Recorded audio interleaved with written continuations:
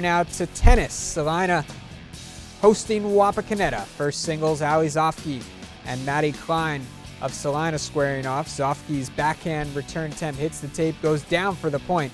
She wins the first game and wins the match in 3. Now over to second singles. Celina's Ali Harris taking on Madison Watt for Wapak. Harris's forehand goes long. That gives Watt the point. She wins in straight sets. Third singles, Celina's Cami Moeller against Wapak's Kate Henderson. Henderson, fresh off her appearance in the top 5 last week, nails the forehand.